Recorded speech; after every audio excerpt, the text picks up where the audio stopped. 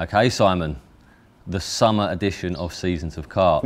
Welcome back. We brought the sunshine with us today. Yes. We had big plans, didn't we, to be sat by one of your wonderful fish ponds in our t-shirts, sun beaming down on us. T-shirt and shorts, sat there with the sun cream on, but no such luck today. It's freezing, isn't it? About 11 degrees at the moment. It's horrible. Yes, one of the coolest, darkest days we've had for a long time, and it's set to be like that all week. Typical English weather, you cannot predict it. No. And one thing we are going to hear is plane traffic, because Gatwick's not too far away, and many people in this world are not carp anglers, and they do not want to be in this weather. So they'll be setting off on holiday. Lucky people. To escape what is actually, for a carp angler, a lovely day. Yeah, it's pretty conditions. You've got to feel pretty confident if you're sat there with your rods out at the moment. Good for a daytime bite for sure. But for a normal human being, they're going to want to escape this as soon as possible. Not good weather for a suntan. But it is summer, believe it or not, even though it may not look or feel like it. And one of the hottest topics of conversation at the moment is fish spawning. And everybody I talk to is asking, have they spawned at the lake you're fishing? They have where I am. There's lots of places that have, there's lots of places that haven't. So for people that don't know what it takes for a carp to be triggered into spawning, can you shed some light on that? Okay, so it's a really interesting thing, and I think it's very important to say there's quite a lot of variables here, and each lake will have its own set of variables, and things do change about, so there's no sort of golden rule for every single pond. But generally speaking, if we take sort of a generic carp, a female carp is going to need water temperatures of approximately 18 degrees centigrade. So that's important. Now, the textbooks will say 18, but there are definitely populations of carp that will spawn cooler than that, and there are also populations of carp that will spawn considerably above that.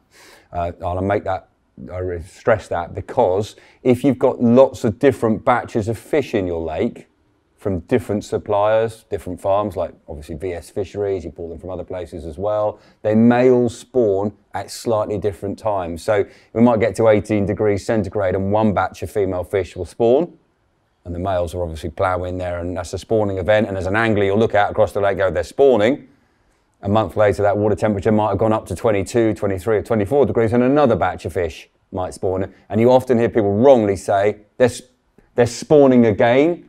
Well, the males, yes, they are spawning again, because obviously male fish, a bit like you and I, Elliot, when we were teenagers, we'd spawn at every conceivable opportunity. But the females will only spawn in the UK pretty much as a rule once in a season. So it'd be a different batch of females spawning. So water temperature is really important. The presence of male fish for the females, so they, unlike a rainbow trout that could ovulate, release eggs without the presence of a male fish, a female carp will need the presence of male carp. They'll need a spawning medium as well, so something to spawn on. Now that might be willow roots, it might be a reed bed, but most commonly in the UK, I think it's fair to say we see weed beds.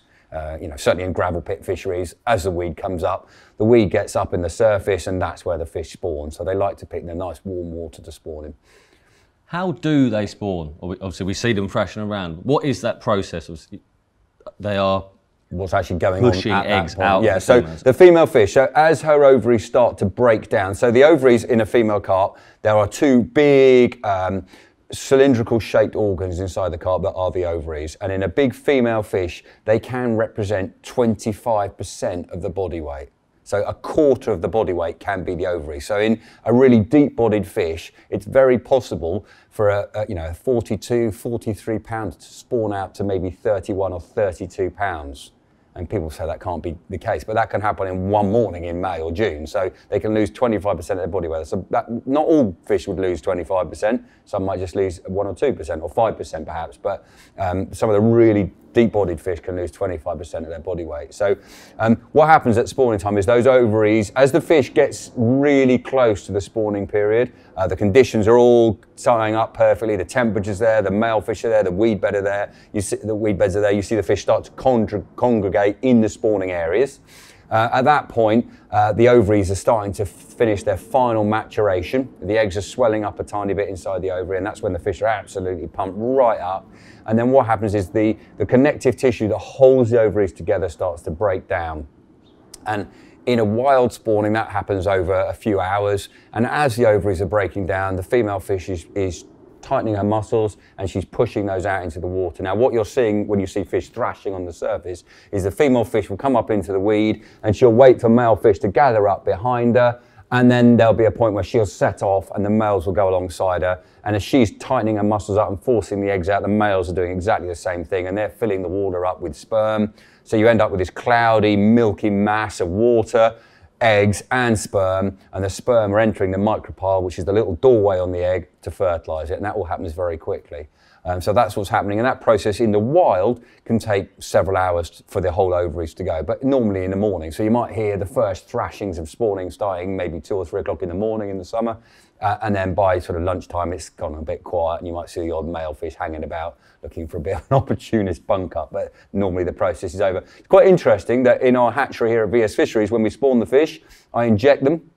So I basically mimic what's happening in the wild, but I speed it all up. And once her ovaries start to break down, the whole process takes an hour, and then I can strip all the eggs out very quickly. So the spawning process literally takes 20 minutes in the hatchery, and I've got bowls of eggs. In the wild, it takes a bit longer than that. So that's basically what you're looking for. Now, I go back to what we said earlier on, as I said, in a lake situation, that spawning may occur over several weeks, because one cluster of females, one stocking of females might go in late May, and then the next batch might go in the middle of June. So you might see spawning occurring on several occasions. So genetics can make a difference to when they're spawning? Yeah, 100%. Yeah, definitely. Okay, another thing you'll often see this time of year, unfortunately, is fish that have popped up dead. Yeah. Always around spawning time. Well, it's a very common time to see it. Why are they dying during spawning? Okay, there could be a number of reasons, but it's a very, very stressful period, particularly for the female fish. So they are, as we said, they might lose 25% of their body weight. They're being absolutely harangued by the male fish. Then those males are jostling to get into pole position, and it's physically a very, very arduous event for them. And obviously, as they get older and bigger and become more recognisable big fish, that process is, as you get older, physical activity like that becomes hard work. So it can damage them. There's a lot of thrashing about in the reeds as well. You see fish that get damaged by getting bits of reed stuck in them, skewered and battered on roots and stuff. But often what happens is you get blockages. So particularly as fish get older, the ovary breakdown isn't quite as clean, and maybe fish they just get a blockage, a lump of dead eggs from a previous year that might block the vent. And if they can't get rid of those eggs, or the weather changes dramatically, so you get very warm and very cold, it might cause the ovary to stop breaking down, and that causes complications, and that can kill the fish. So I know you often hear fish talk of this thing, spawn bound. Spawn bound is a pretty broad brush, because often if a female fish died in, let's say, December, and you were to cut her open, she'd have eggs inside her. So she could be very big, and actually she may contain lots of eggs, and you might think, oh, that fish died because it was spawn bound. So female carp will have spawn inside her most of the year, apart from directly after spawning when she's just cleared out. What about your typically massive carp, that are severely swollen, you see all the scales are almost coming apart? Okay, well that's something we would call dropsy. When you see that, like the scales of a pine cone, when they actually stick out, the veins are bursting through. So what's happened there is that's commonly associated with organ failure. So a carp is actually slightly more salty than the water in the lake. So water is always trying to ingress into the fish. Now a healthy fish pumps that fresh water back out to maintain its salt water balance. It's called osmoregulation. Now that's really important for the fish. Now, as they get older and their organs start to fail, just the same with humans, ill health starts to set in. If those organs are starting to fail, then often you see these big weight increases and you start to see the scales sticking out. And because a carp is a cold-blooded animal, that can take a very long time to happen. So carp are very bad at dying. They die very slowly. Mother Nature would really clear them up, if they weren't quite such big fish. You don't see roach that are spawn bound because they just get had by a pike.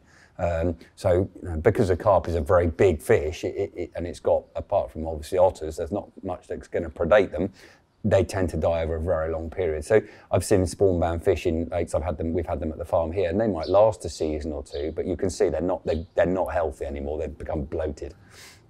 They do have the ability to riddle that as well, though, don't they, at the same time? Possibly, but if they get dropsy, it's very, very rare for them to recover from that. What about 2 or 3 years of spawn? I've seen fish a little club lake near mine. I remember a 38-pound common came out of nowhere. Picture surfaced of it. Yeah. It was last seen, it was 28 pound. Yeah. It was clearly swollen to the point where you were kind of saying it would probably die. It didn't die. It lost all of its weight and it went back down to its 28 One thing you pound. see with older fish in particular is that they don't spawn every single year. So when a fish becomes an elderly fish, if you put it in sort of a human spin, they don't spawn every year. Now, we see that on the brood ponds at the farm. Some of the older fish don't spawn out every year, and they retain the fish. I think of maybe the Carp Lake at Yateley, I know a lake you fished, the very famous carp in there, Arthur, which was a female, despite his name. That fish was a huge fish, was 52 odd pounds. And as it became an old fish, it didn't spawn every year. And then suddenly it would come out at 32 pounds. And some bloke would be holding this fish that was a shadow of its former self. But actually it just spawned out. It was really healthy that it had spawned out. But as they get older, they don't spawn every single year. Okay, so let's talk about carp that do spawn successfully. We're sat here now. I'm on a truck surrounded by pellet.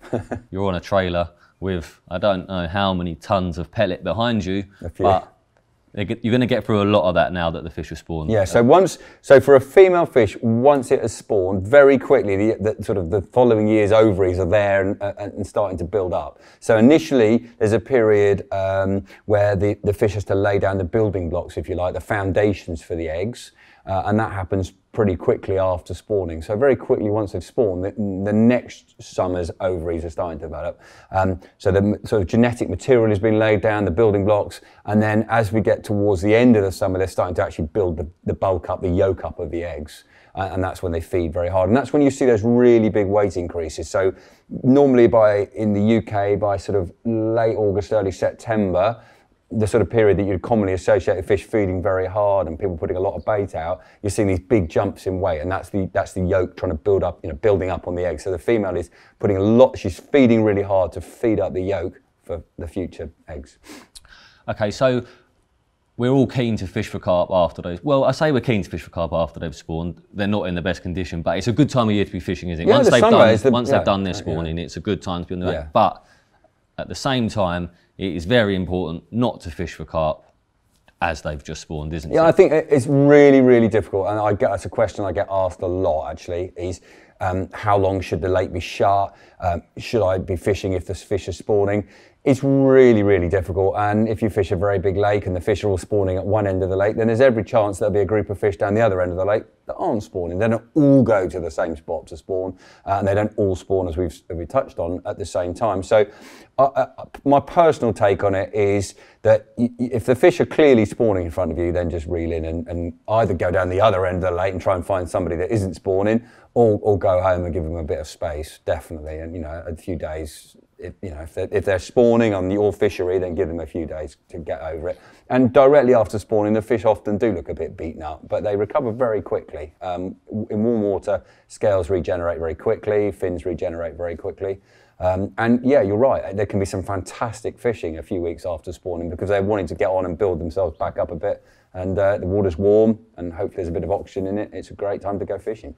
I fished a lake once, big lake, and like you said, they were spawning at one end and people were actively fishing at the other end.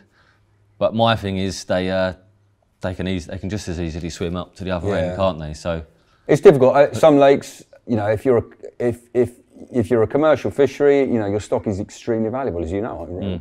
Myself and Viv Shears run a business. We sell carp, and they're expensive to buy. And you're investing a lot of money in your stock. You want them to last as well. So I think there's a lot of wisdom in, if you were a commercial fishery, if you see signs of spawning, maybe shut the lake for a few days, try and get that period, and then maybe a couple of weeks after spawning. And in that couple of weeks, if you can give them a bit of supplementary food, then that's fantastic. But it's not always possible. And if you take a commercial fishery, a big commercial fishery that's got stock from different places, that spawning could go on for weeks and weeks and weeks, and that's your income stream. So you've got to try and you could be shut for 2 months in the summer. Okay, so on the subject of food, then we'll talk about particles in a little while because that's something I'd like to speak to you about. In terms of giving back to the carp, once they've spawned, what should we be feeding with, to ensure that we're fishing for these carp, but at the same time we do have a degree of responsibility to be Yeah, giving definitely. them some food that's actually going to do them good? Yeah, I think that's a great question. Carp eat all sorts, so they're an opportunist fish that will eat, as we've talked about, wheat. They'll eat pellet, they'll eat boilies, they eat a wide range of diet, and a mixed diet is really, really good for them. So mix it up, but use the best quality diet you can. I think there's a lot to be said for, when young guys say to me, "Oh, I'm getting into carp angling, what do I need to do?" I say, the things you need to think about, you want to get the very best hooks you can, sharpest hooks, strong line. Don't worry too much about the rod and the reel, because if needs be, you can hand line them in. But the hook needs to be sharp, the line needs to be strong, and then you need a good quality bait. And there are loads of brilliant quality boilies on the market. Obviously, lots of good quality pellets. But invest in bait, line, and hooks, and you've got a good chance of catching some fish. Don't worry what your rods look like, because the carp can't see that. What if they swim close by though? Well, And the handles ain't folded, On the subject of carp welfare again, yeah. carp care. Yeah. Now, with spawning having just happened or being about to happen in most cases, there's going to be carp all over the place that have got signs of damage. Bumps and scratches. Whether it's on them. scratches, Yeah. there's lots of different forms of damage that you'll see on a fish. Yeah. Well, a common one, like a lifted scale or a couple of missing scales, is very, very common at spawning time. How important is it to carry carp care, and which ones would you advise? I think it is an important thing, particularly if you're fishing on the more heavily stocked venues where the fish are. They're having quite a hard time of it. So I think it is a good thing to do, and certainly if there is signs of damage, scales knocked off or sores, then I think it's important to dry them off and give them a coating with a good quality carp care product. That's a good thing, and it shows, as you said about the responsibilities of the fish. It shows a level of caring for our quarry and making sure that the fish that we're fishing for go on for another 20, 30 or 40 years. I think it's a good way to go. Do you have any in particular carp care products you recommend? Obviously, I know Corda do one, Nash do one, very similar. I think they're that propolis-based stuff. Yeah, Are there other ones? I use the Corda one, but because obviously I'm sponsored by Corda and I've got no reason to change. But yeah, and I use it in the hatchery here, and I've had really good recovery from damage on the fish. But again, I think there's a number of good products out there, and if you're doing something, it's better than nothing at all. If there's clearly damaged scales or scratches on the fish, then you want to try and make that right.